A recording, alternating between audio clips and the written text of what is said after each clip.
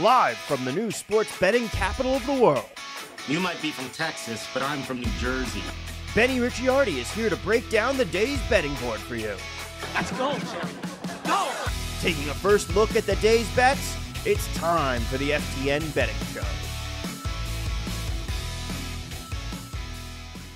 Welcome to the FTN Betscast for Monday, August 15th here at FTN Bets and sponsored by our friends over at Sleeper. Sleeper is the fastest growing fantasy platform today with millions of players, and now you can win on Sleeper by playing in their new over-under game too. It's super easy to play. So first, in any sport, you're going to choose two or more players that you like and pick whether they're going to go over or under their listed total. So, for example, in baseball, it could be the number of hits, maybe the number of runs a guy's going to score, could be the number of strikeouts that a pitcher's going to get today. Then you're going to choose an amount of money you want to enter into the contest. And if you pick correctly, you can win anywhere from 2 times your money all the way up to 20 times your money if you go 5 out of 5 and get them all right. But the main reason I'm excited about this over-under game on Sleeper is that it's the only app where I can join with my buddies in their contest and we could all play together. It has a built-in group chat where I could see what you're playing, you can see what I'm playing, and we could all see what the guy who won 3 days in a row is playing. And it's insanely fun when everyone's following along and riding it out together, rooting for the same things to happen. So stop what you're doing now and download Sleeper to play in their new over-under game. Have some fun with your friends and make a little bit of money in the process.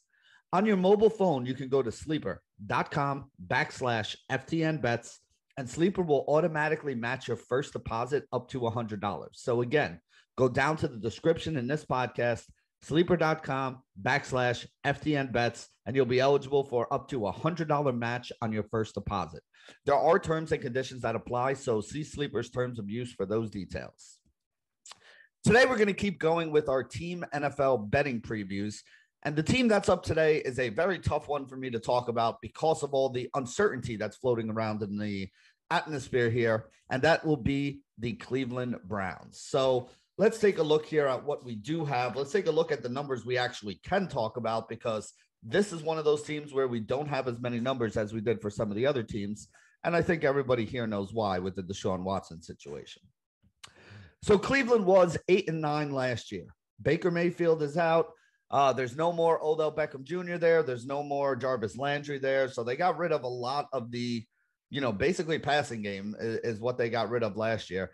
You brought in Deshaun Watson. They brought in Amari Cooper. Donovan Peoples-Jones, who was there, seems to have the inside track to be stepping up to be the wide receiver 2 this year for this team. They do still have the backfield full of solid running backs led by Nick Chubb. Kareem Hunt's still there, although he's in the last year of his contract, making some noise, not really wanting to come to practice.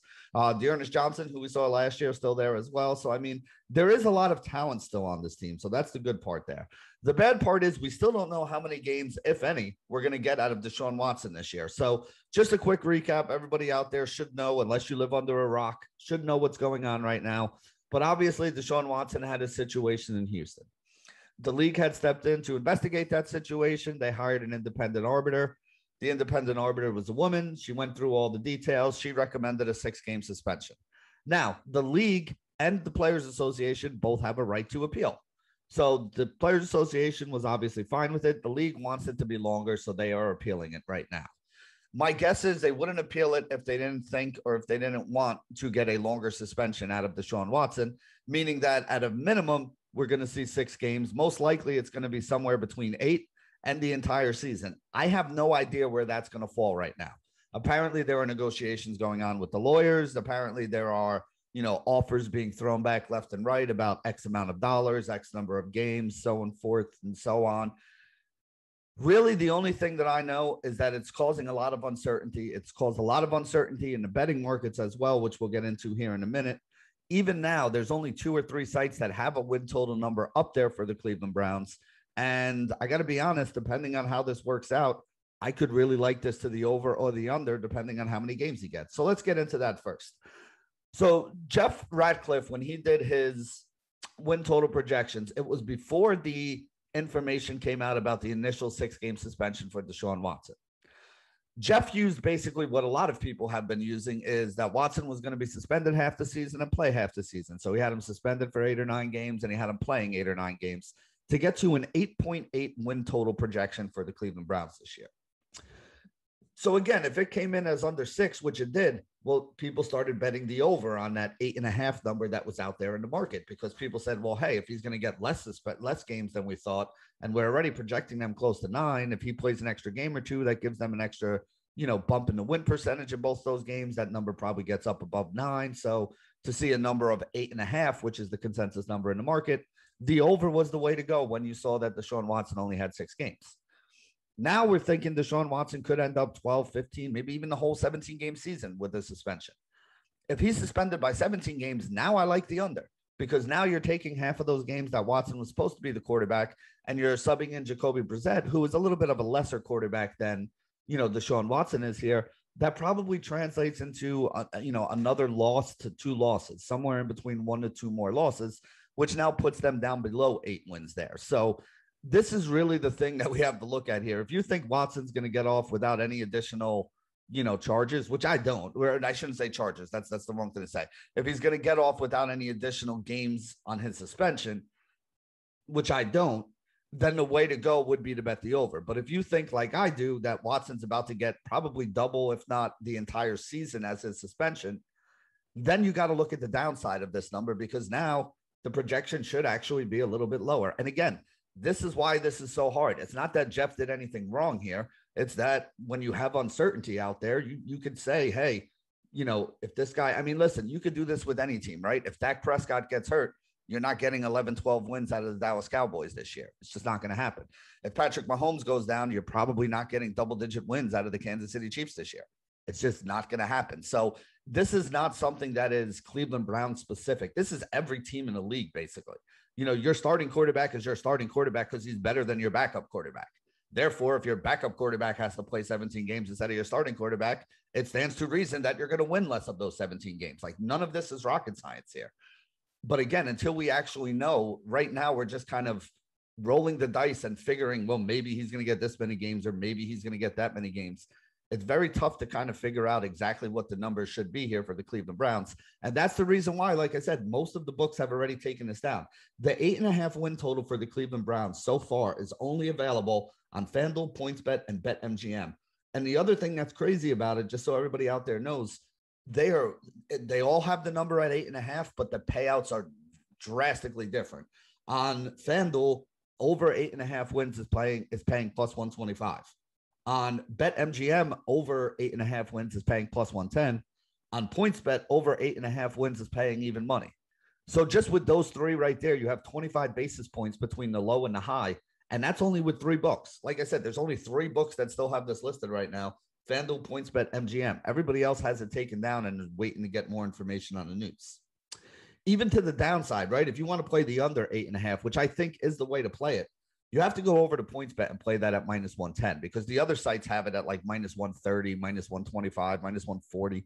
So to get it at minus 110 on PointsBet, I think is a really, really good bet here. Like I said, I am totally expecting Deshaun Watson to end up with somewhere between a 12 to full season suspension by the time this is all said and done. 6 games, I think, is way too few for the league. And the fact that the league is pushing this so hard means they're going to wind up getting their way. So I expect Deshaun Watson to be suspended, like I said, at least double-digit games here, maybe even the whole season. And that would mean that the under is the way I want to play this. So under 8.5 wins, minus 110 on PointsBet, my favorite place to play the Cleveland Browns. Will the Cleveland Browns make the playoffs? Yes, it's paying plus 165 right now. No, it's paying minus 200. PointsBet is the only book that still has will they make the playoffs up. Normally, we get 5 or 6 of the books that we work with. DraftKings usually has these. FanDuel usually has these. Caesars, MGM. 5 or 6 of the books we work with usually have these numbers up. Right now, PointsBet, the only one that has a number on will the Cleveland Browns make the playoffs. I like the no, obviously, minus 200 on the no there. Again, if they're being projected, though, for 8.5, 9 wins, we talk about this all the time, right? 10 wins guaranteed you a playoff spot last year. 9 wins, about half the teams that had 9 wins got in. Half the teams that had 9 wins didn't get in. So 9 wins is really the number you have to get to if you want to have a chance to make the playoffs. 10 wins last year guaranteed you getting in. We'll have to see how that holds. We really have only had 1 season of 17 games, so I can't tell you that that's a long-term trend. But for now, I would be shooting for 10 wins if I wanted to make the playoffs. And I don't know. I just don't see Cleveland getting there. No, minus 200. It's probably a little too rich at that number, but I do think that is the way that it goes. So let's go on and talk about their chance to raise some trophies this year. Let's go to the NFC North first. They are the third team in the NFC North. So the first team is the Baltimore Ravens, have the shortest price, like 160, 170. Then you look at the Cincinnati Bengals, anywhere between 170 to plus 200 is the high you can get on them. And then you go over to the Cleveland Browns, plus 275, all the way up to a high of plus 325 is the best number you can get there. But here's what I wanted to talk about with this number, right? So before the Deshaun Watson suspension news came out, this number was actually like 340, 350. Then the Deshaun Watson news came out where he only got a 6-game suspension. And this number dropped from 350, 340, all the way down to like plus 175. So at plus 175, that was a 36% chance that they were giving them to win this conference. That's pretty good. 4 teams in the conference, you have a 36% chance. It's more than average says you should. So that wasn't a bad situation there. Then the NFL came in and announced that they are going to relook at this whole suspension situation. And the number shot back up to plus 325, which is a 23% chance. So the fact that Deshaun Watson might get suspended for a couple more games here made the implied probability of the chances of the Cleveland Browns winning the, AFC North go from 36% down to 23%, about a 13% change in the number right there. And that's assuming that Watson does come back this year at some point too. If he does end up getting a full season suspension, I think that number does creep back up into the plus 350, plus 375 range, maybe even up to plus 400, where it would be like a 20% implied probability. But I just wanted to say that now, that it was interesting to see how this number has moved along with, the news and the news that has come out there. Every time we got new news, obviously we had to take a look. So the next number we can take a look at is the Cleveland Browns to win the entire AFC. And that number is sitting at plus 1,700. PointsBet has the best number there. There's a lot of them at plus 15, plus 16 as well. Caesars plus 1,300, 13-1 is the lowest number there for the Cleveland Browns to win the NFC. But if you're going to bet, to win the AFC. But if you're going to bet on the Cleveland Browns to win the AFC, you want to do it over at PointsBet. PointsBet has it at 17-1. Remember, you can get over to FTNBets.com/sportsbooks. You go over to that FTNBets.com/sportsbooks page with an S. Sorry. You're going to see the best sportsbook offers for all of the sportsbook partners that we work with right now. Some of them are offering a $250 deposit match bonus. Some of them are offering a $1,000 first bet, no sweat first bet, where if you lose, they give you a voucher in the same amount of money as whatever it was, that first bet that you lost there. So there are quite a few different offers that are out there in the market. And the offers out there now are the best offers of the season, because they're always the best offers of the season around football, because that's when they get the most of their new people. So if there's any of these books that we mentioned here that you don't have an account with, get over to that FTNBets.com/sportsbooks page. Take advantage of the free money that's being offered, whether it's a free bet or a deposit bonus or however they're paying it out for you, because it's always better to get free money than not get free money. There's no sense making a bet on a site that's not going to give you anything extra for it when you still have the availability to go and open an account on one of these other sites and get, double your money or a cushion that if you lose the bet, you get a voucher back in the same amount to try to win your money back. It's always better to take advantage of all that stuff. So take advantage of it now as you're trying to build your bankroll, so that you have your bankroll ready to fire at the beginning of the NFL season. So let's see. The last number we can talk about here is the Super Bowl number for the Cleveland Browns. 30-1 plus 3,000 is the Super Bowl number. DraftKings, PointsBet, Sugar House, BetRivers, Unibet all have it at that plus 3,000, 30-1 number. 3.2% chance is what the Cleveland Browns are getting to win the Super Bowl this year. And I understand that if they can stay above 500 before they get Deshaun Watson back, and if Watson can be back for at least half the season here, or maybe 6 or 8, the final 6 or 8 games, shake off some cobwebs. This team does have a good defense. They do have a very good running game that they can rely on.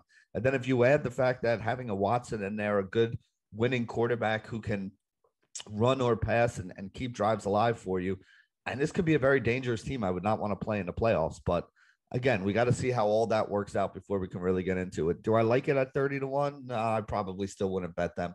If they were 40 or 50-1, though, I do think they would have been worth a wager. 30-1, I think, is fair value. I don't think they're overvalued, but I don't think they're undervalued either. And we like to bet on things where we have a little bit of a cushion. I don't really think there's much of a cushion here. I think 30-1 is probably the right number. So there you go. That's going to wrap it up for the team portion of this. We're going to talk about some of the individual players here, but I got to be honest with you guys. There is not a lot to talk about. A lot of the numbers that were up, first off, a lot of these numbers weren't even up, have never been posted on some of the smaller books, but even some of the bigger books who did post these numbers after the Watson news have taken a lot of these numbers down right now. So what you'll see is they still have a lot of these guys listed for like, you know, to win the rushing title or to win the, you know, to have the most receiving yards in the NFL, to have the most receiving touchdowns in the NFL. Things like that are still up there on the market, but what they have taken down is, you know, the number of catches the guy projects for this year, because that number is probably drastically different if it's Deshaun Watson at quarterback for 8 or 12 games versus if Jacoby Brissett is the quarterback for, I don't know, 12 to 17 games, right?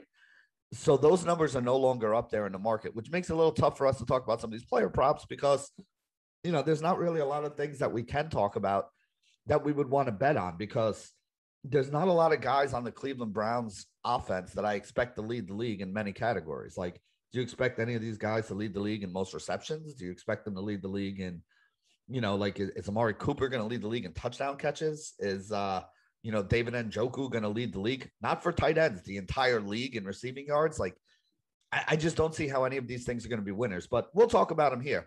You know, start with the quarterback like we normally do. Deshaun Watson, Jacoby Brissett, you know, neither one of them have up any yardage totals or touchdown totals or interception totals because, again, we don't know how many games either one of these guys are going to play. You know, would I take the over on like Jacoby Brissett interceptions if he was going to play all 17 games and Watson wasn't in there? Maybe. You know, that would be something I would look at there, but most likely they're just going to run the ball as much as they can. A lot like the Indianapolis Colts did a couple of years ago when they had to put in Jacoby Brissett, their backup quarterback, and kind of let him run with it. So I'm expecting to see a big dose of a guy like Nick Chubb here this year. So let's talk about Nick Chubb because that's a guy that we actually can talk about. You know, plus 1,100 to be the guy with the most rushing yards in the NFL. The low on this number is plus 850 over at Caesars. I don't think plus 1,100 is crazy because, like I said, if it's Jacoby Brissett under center as their quarterback for the whole year and a guy like Kareem Hunt who's threatening to sit out now because he wants a new contract, I mean, there's a very real possibility that Cleveland decides to just feed Nick Chubb as much as they can this year and just kind of ride him. So, you know, most rushing yards for him, I don't really hate that number. I think plus 1,100, 11 to 1, not a bad number if you want to go take it over there. Nick Chubb does have some actual props we can talk about here. 1,150 rushing yards is his number. The over is paying minus 112 on FanDuel. I like that number. Like I said, I think they're going to have to lean on him. And I think they're going to have to lean on him more now that they have the news that, you know, Deshaun Watson is probably going to get suspended for most of the season. I think this is going to be a big season for Nick Chubb. I know, you know, they have some other guys in there, but Dearness Johnson isn't going to play unless Nick Chubb gets hurt. Kareem Hunt will still get some of his stuff, but a lot of Kareem Hunt stuff comes in the passing game with Nick Chubb handling a lot of the running stuff. The fact that they're still projected to win 8 or 9 games here, even if they don't have Deshaun Watson for most of the season, means that they're going to have some of those games where they're up. And Chubb's going to get that 25, 30 carries that, you know, would give him those big 150, 175 yard kind of rushing games. So you had a couple of those in there and you can get up to 1,150 really quick. Chubb's going to have to stay healthy, but that's the same thing we say about everybody who we're betting it over on, right?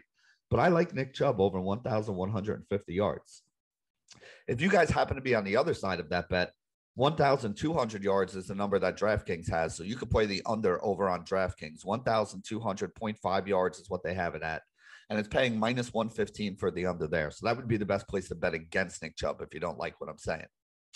Nick Chubb also has a little bit of a change with the touchdown numbers. I actually like the yardage number more than I like the touchdown number for him because one of the things that the quarterback play affects, in my opinion, is being able to keep drives alive and getting into the end zone. So if Jacoby Brissett is the quarterback, I don't really want to mess with that as much as I want to mess with the yards. I just think the yards are a little bit safer. But I'll give you the numbers on it anyway. FanDuel has this at over under 8.5 touchdowns. So the over is minus 122 at 8.5 touchdowns. If you're going to play the over, that would be the place to play it. I don't like that it's juiced up to minus 122, but I do like that it is 2 full touchdowns below the other number that's being offered in the market over at DraftKings and BetMGM. DraftKings and BetMGM have this number at 10.5. The over is minus 105. I would rather play the over 8.5 at -122 on FanDuel. Yes, you're giving up 17 basis points, but it's 2 less touchdowns. If it was 1 less touchdown, if this was 9.5, or if the number on FanDuel was 9.5 instead of 8.5, then yeah, it probably makes more sense. But 2 touchdowns for only 17 basis points, that doesn't make sense. So over 8.5 on FanDuel at -122 is still the place I would play the over here. But if you're going to play the under on it, that's where you want to go to DraftKings or BetMGM. 10.5 number, that's 2 touchdowns higher. That's a little bit higher than a projection that we have. Under is -125. So yes, they're even saying it's more than it's not a 60%. It's probably like a 55% chance that this number is going to go under here. And I think I would kind of agree with that. I think 10.5 is a lot of touchdowns to project. And again, I don't know how explosive this offense is going to be without Deshaun Watson. Maybe they get more red zone opportunities with Watson. With Brissett, maybe they lean on the run a little more, but I don't think they're going to score as much or have as many opportunities. So, it's kind of like a catch-22 there. And that's why I said I'd rather just mess with the yards, trying to stay away from something that's a little more variable like the touchdown here. All right, so what else can we talk about here? Not much else that we could talk about here with the Cleveland Browns. I mean, Amari Cooper, they took down his catches, they took down his yardage prop, they took down his touchdown prop numbers. The only thing still available for Amari Cooper now are, will Amari Cooper lead the NFL in catches? 66-1 over on BetMGM.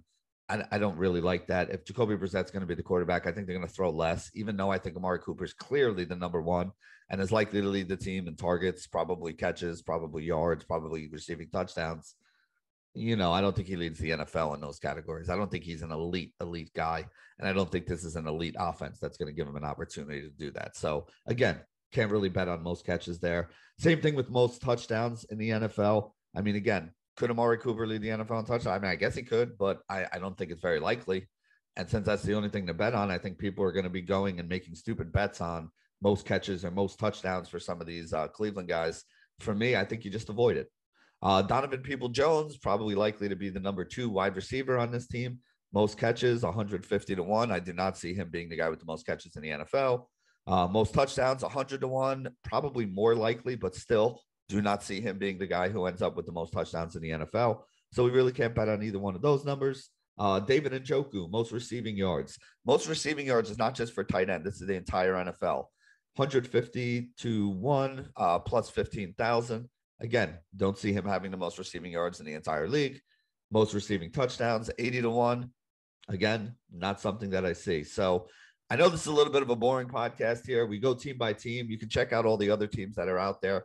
But right now, the way things are with the Cleveland Browns, I mean, these are the numbers, right? And that's all I'm trying to do here is let you guys know where the numbers are. If you want to bet them and give you a little bit of my insight on why I think something might be a good bet and why I think something is something we avoid. At the moment, until we get those actual numbers for some of the Browns guys, until we get the actual number on a game suspension for Deshaun Watson, the only thing I can say right now is no, I don't like the Cleveland Browns to make the playoffs. I do like the under 8.5 wins at -110 on PointsBet.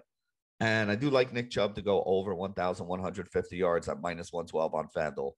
That's about it when it comes to the Cleveland Browns, though, guys. Those are the only 3 things I think are even worthy of a wager or for you guys digging a little bit deeper into. And with that, we're going to wrap up this edition FTN Betscast. Live from the new sports betting capital of the world. You might be from Texas, but I'm from New Jersey.